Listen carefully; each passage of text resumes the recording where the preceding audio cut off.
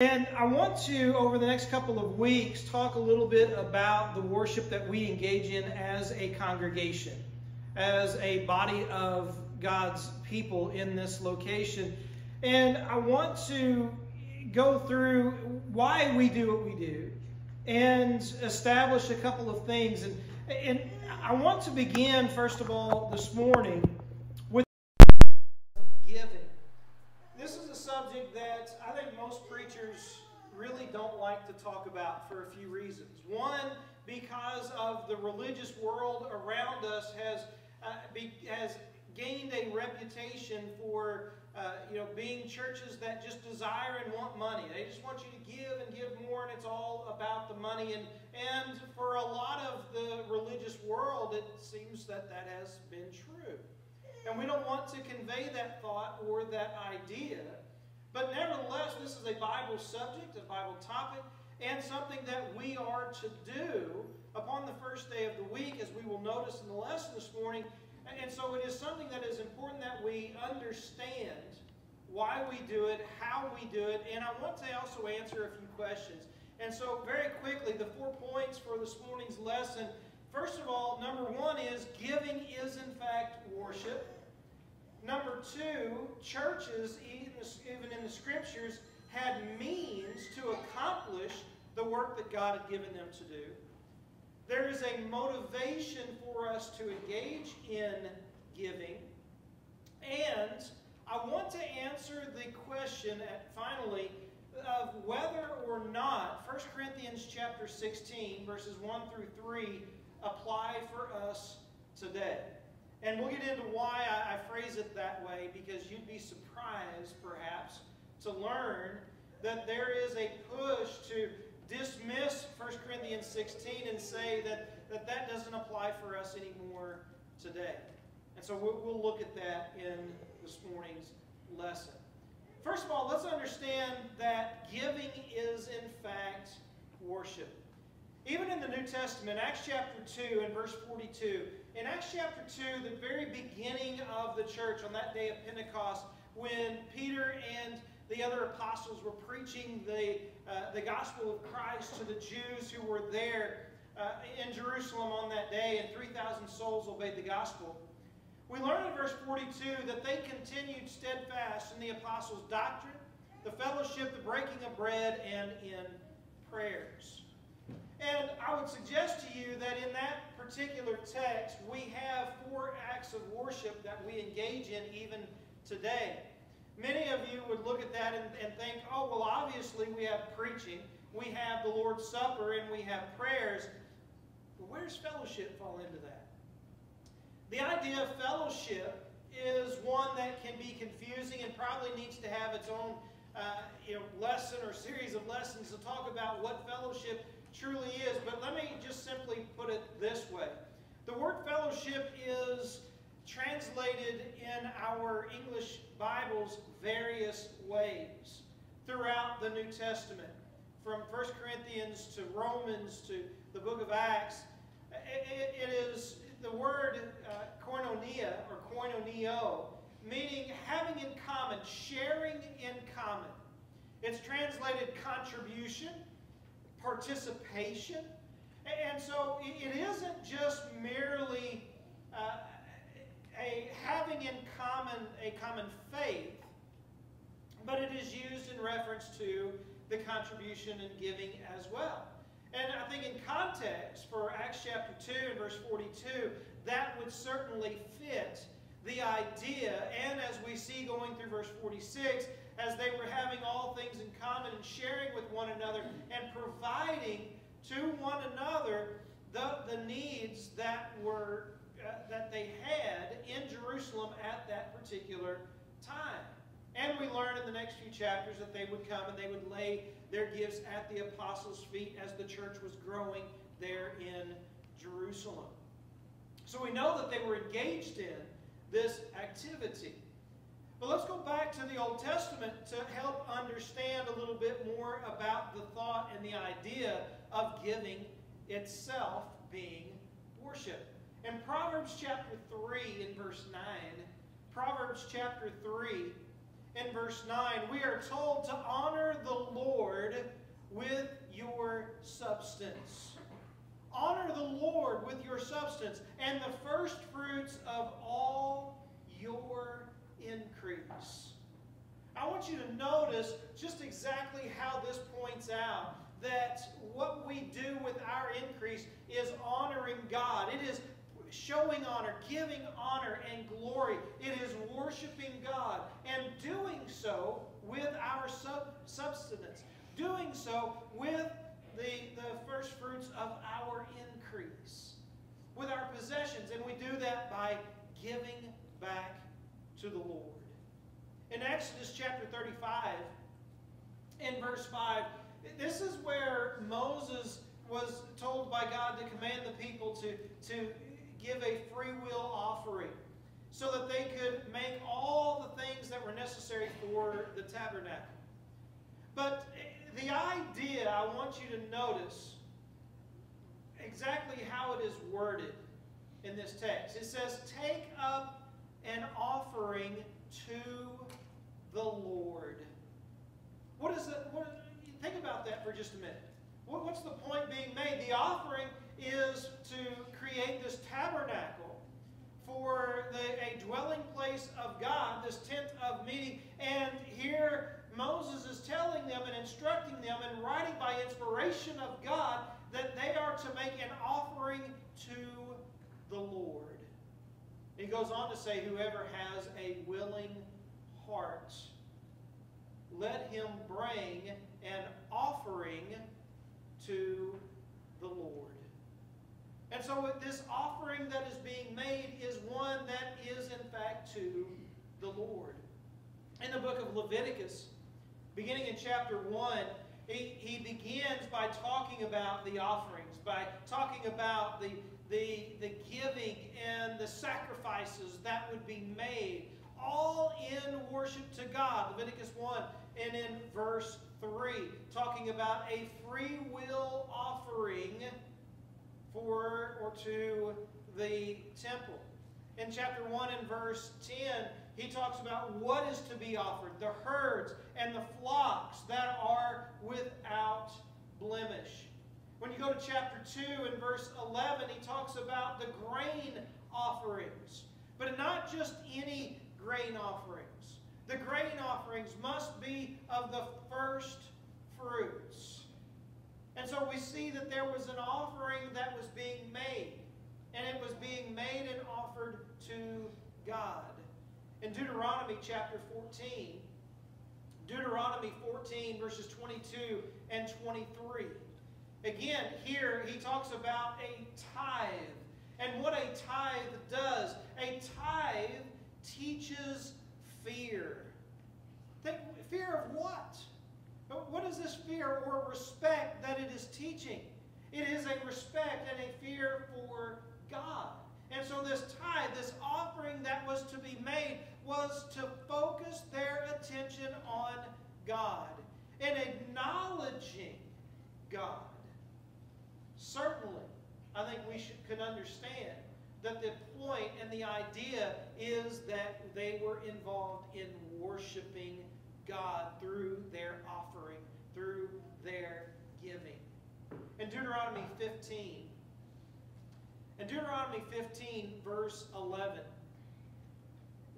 if you look at what is said, he points out here, open your hand wide to the needy and supply the needs of the Levites and the fatherless. And you look at that and you think, okay, well, how is that worshiping God? Helping out those who are in need and providing for the priests and providing for the fatherless. When you go to Proverbs chapter 19 and verse 17, Proverbs 19 and in verse 17, it says there that he who has pity on the poor lends to the Lord. And he, that is the Lord, will pay back. He who has pity on the poor lends to the Lord. Again, notice who the true focus is upon. It is upon God. It is honoring and glorifying God. And even coming back to the New Testament, 2 Corinthians chapter 8, in verse 4 and 5, talking about the Macedonians who were begging that they could participate in the giving and offering and helping for those who were struggling in the famine taking place in Jerusalem, says that they gave themselves first to God. In their giving, in their offering, to do what they were willing to do, they gave themselves first to God. This was to glorify and to honor God. It was in an act of worship. While it benefited others, it was an act of worshiping, honoring, showing value and understanding of where these things came from, that they came from God. So yes, indeed, our giving is an act of worship. And that is something that we must not dismiss or take lightly, just as with any other act of worship that we engage in. Secondly, I want to point out that churches had means. It was obvious that not only that giving was worship, that they were participating in taking up a collection and having an offering, that they were giving, but we see that that was being used for certain works. That the church had means to carry out various works that God had commanded those churches to engage in. Evangelism, for example. In 2 Corinthians chapter 11 and verse 8. In 2 Corinthians 11 verse 8, as Paul writes to the Corinthians and he explains to them about receiving pay, he says, I robbed other churches taking wages. You see, they were making certain accusations against Paul. And Paul is pointing out, listen, I didn't want to take anything from you because I didn't want you to make accusations that I was doing this for the money. That this was all about me and trying to get rich off of you. That's not what this is about. And so he's making the point, I robbed other churches so that that would not be an issue. That this was not about that with you and your salvation and your souls. In the book of Philippians, we see that they're one of the churches that Paul received money from. Philippians chapter 4 in verse 15. In Philippians chapter 4 in verse 15, he says, no other church shared with me concerning giving, but only you. At one point in time, the church at Philippi was the church that was supporting Paul. They were sending money to him. And he writes to them and giving them and thanking them for that. Obviously, the church had means to do that. But let's go back to Corinth for a minute in 1 Corinthians chapter 9.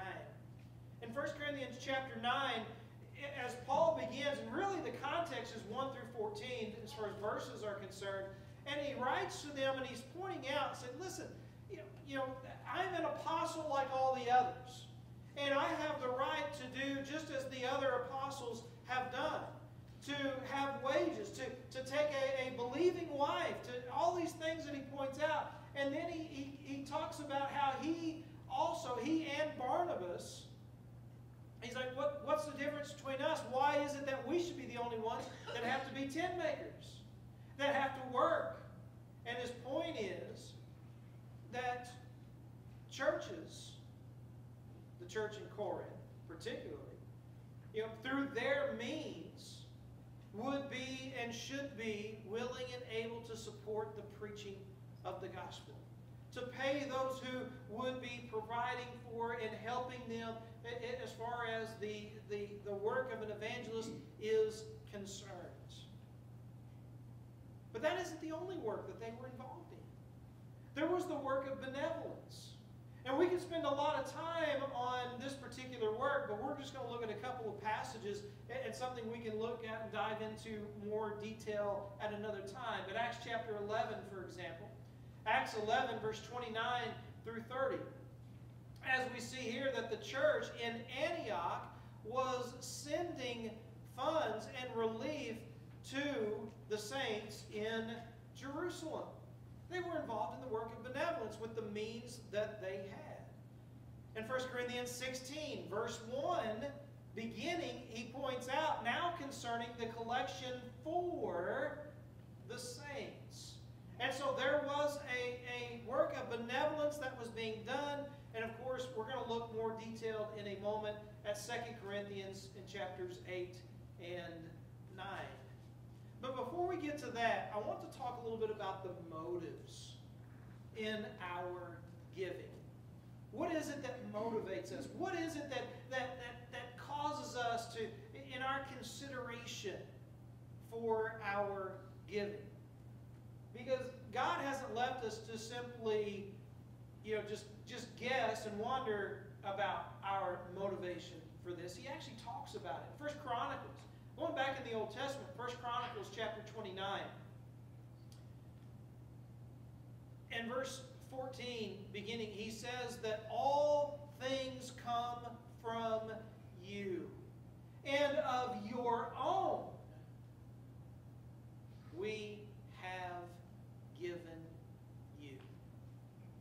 All things come from you, and of your own we have given you. When we give to the Lord, we are giving back what He has blessed us with. We are giving back what He has given to us. What is His? He is the creator and sustainer of this world. He is the potter. We are the clay. All things are from Him. All things that are made from Him. Nothing was made without Him. And so we understand and know that when we give back, we are merely giving back what is His to begin with. In Acts chapter 20, in verse 35, in Acts chapter 20, verse 35, he says that it is more blessed to give than to receive.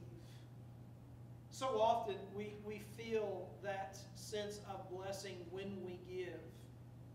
And just proving that passage to be more true in our lives than ever every time we give, realizing how blessed it is to be able to help, to participate, to glorify God, and to give back as we have been prospered. 2 Corinthians in chapter 9, 2 Corinthians chapter 9 and verse 7, he says there that the Lord, there towards the end of that verse, the Lord loves a cheerful giver.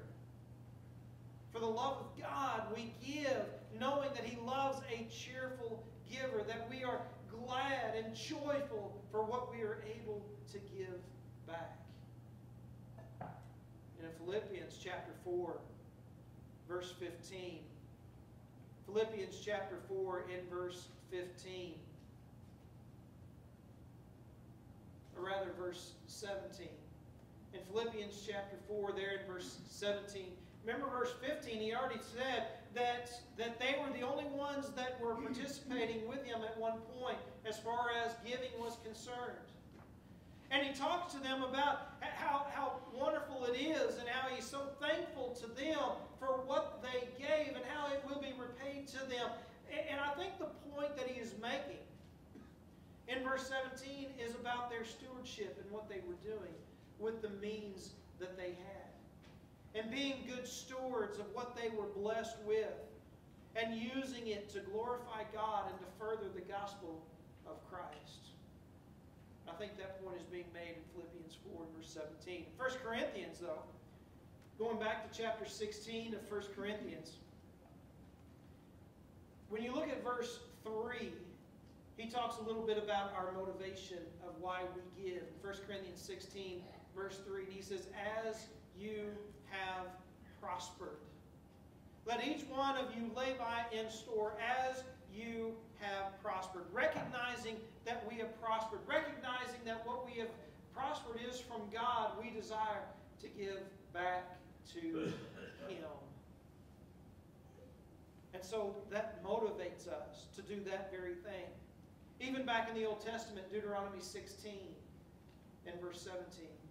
Deuteronomy 16 and verse 17, he says, give as you are able. As you are able. Desiring to give what we can over and over again. We can look at so many other passages. We're going to come back to 2 Corinthians, though, because I want us to notice in 2 Corinthians chapter 9, verses 6 and 7, where he says, "He who sows sparingly will reap sparingly. He who sows bountifully will reap bountifully."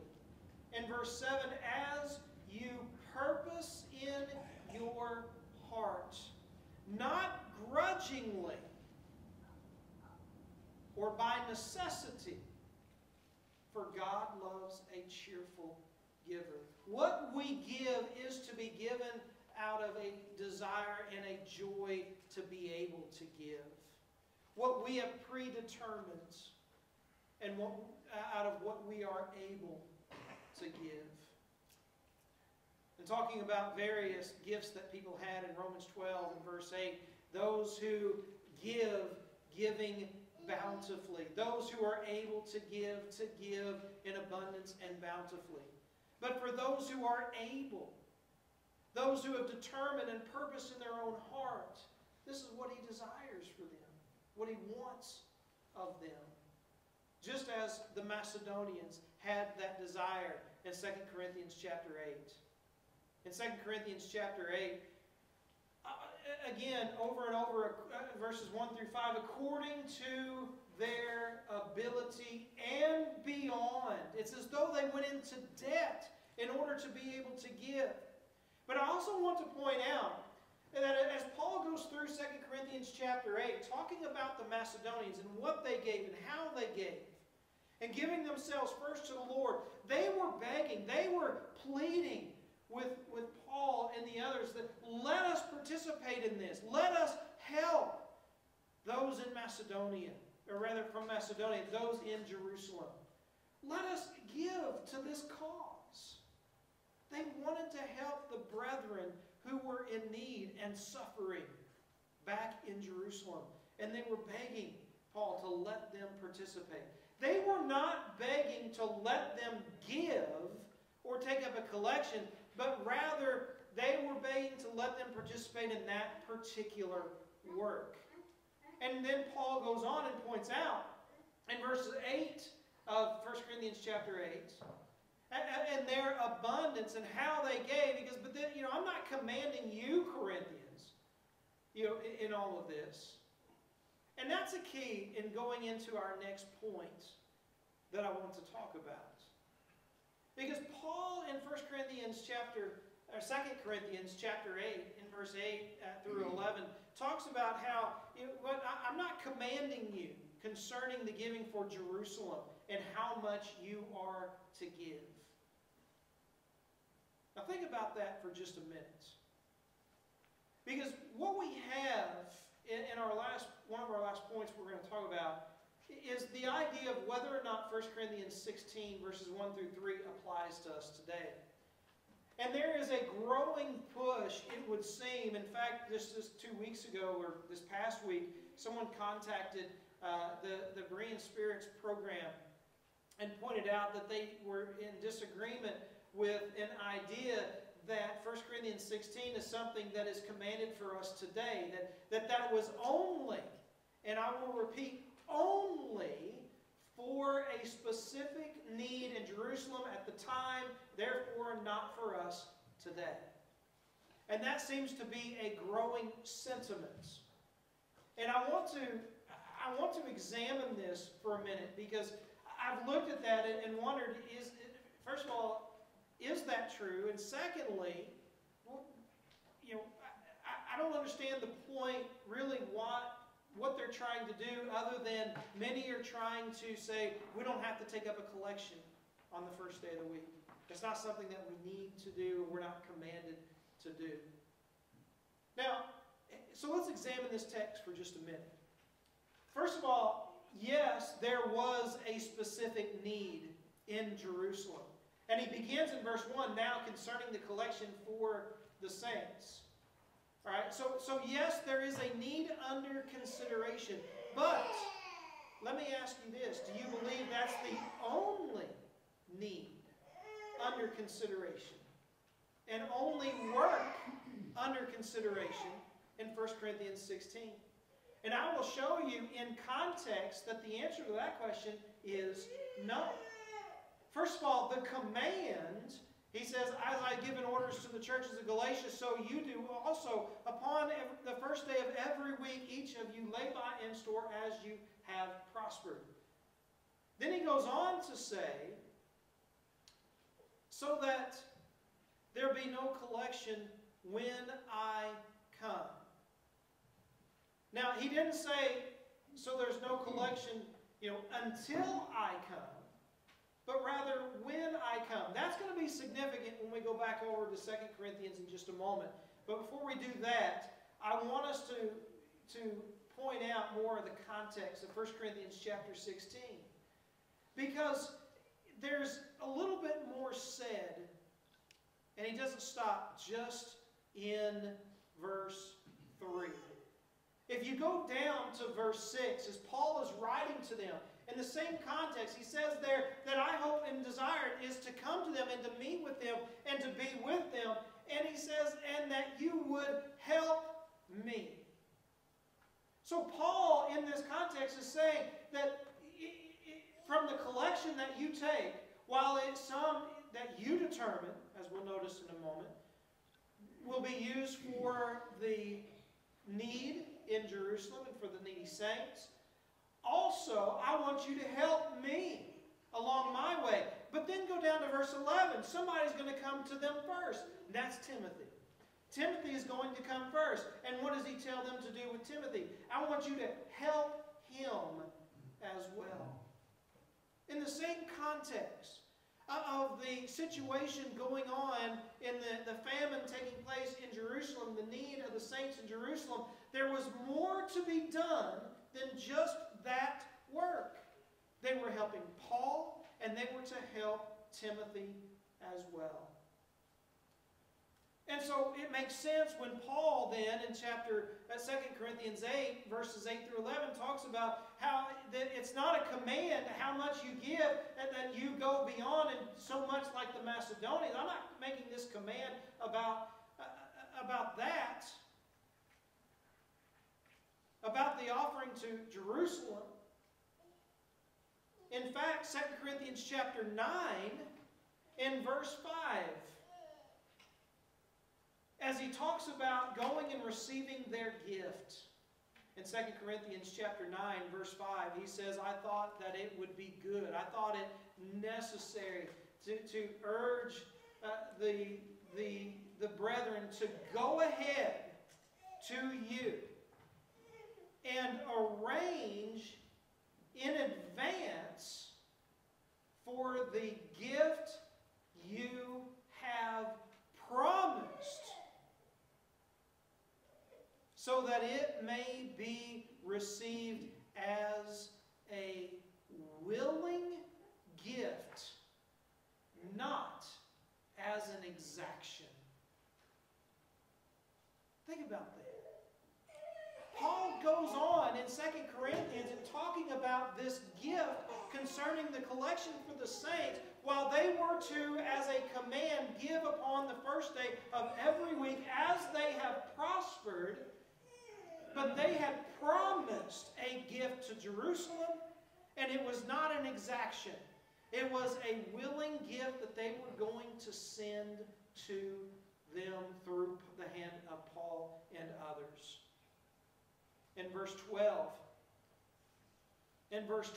of 2 Corinthians chapter 9, he says, not only supplying the needs of the saints, but others as well. And it is overflowing in many thanksgivings to God. So it was much more than just what was taking place in Jerusalem. Much more than just benevolence for the needy saints at that particular time. A lot of things were taking place.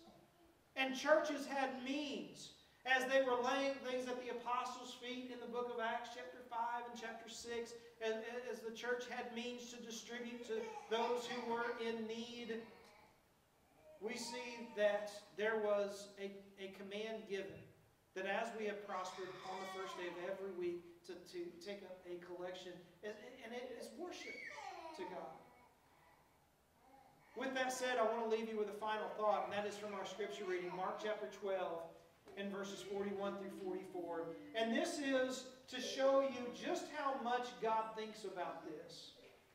And to show you that this isn't just something that we do as a matter of bookkeeping. It's just not to pay the bills. It's just not to pay the preacher, not to keep the lights on. No, that's not. It's something that we do just kind of half-heartedly. Well, you know, it takes money to run a business, and church is kind of like a business, so we just kind of do this, and we have to do it to be able to sustain. Mark chapter 12, verse 41, when Jesus was at the temple, it says that he sat opposite of the treasury, and he watched. In the same manner, I believe Jesus and our Heavenly Father is watching us today in what we do with what we have and how we give.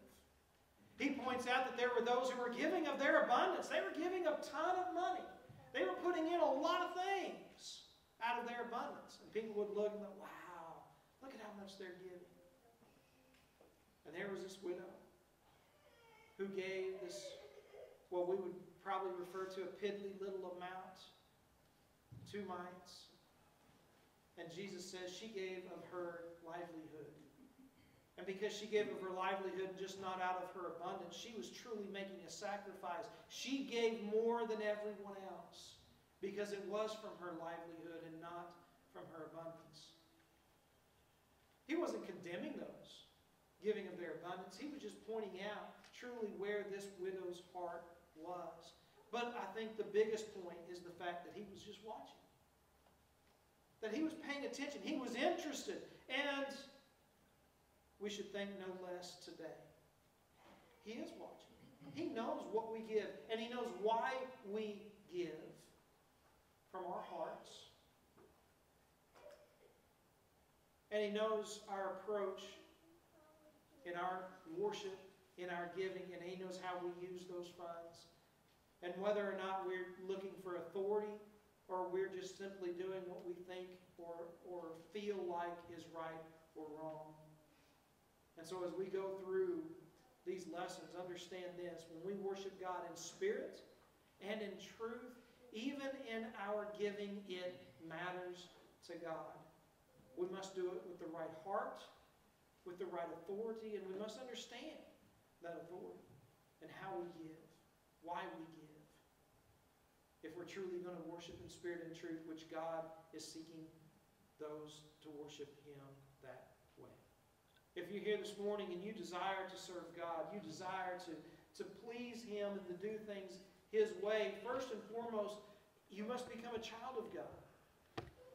You must turn from your sins, realizing that Jesus is the way, the truth, and the life. No one comes to the Father except through Him. And Jesus says that the way to Him is to be born again of water and the Spirit. And He explained that in Mark 16, verse 16. He who believes and is baptized shall be saved. He that believeth not shall be condemned. If you'll repent of your sins, believing Jesus died on the cross, shedding His blood, so that you could have a means of salvation, you can contact that blood that He shed by repenting of your sins, dying to the old man of sin of this world, and burying Him in a watery grave of baptism, just as Jesus died and was buried. Jesus rose from the dead. You, through faith in the power of the operation of God, can rise from a watery grave to walk in newness of life. The blood of Christ washing away your sins, and you rising a new creature, a child of God, glorifying and honoring Him with your life, with everything you do and with everything you say. If as a child of God you've fallen short and you need to repent and pray, do so. He's faithful and just. He'll forgive you. He desires nothing more than your salvation and for you to be with Him eternally in heaven. We'll be happy to pray with you as well. If you have a need to make your life right, please don't delay. Come to the front and let it be made known as together we stand and sing.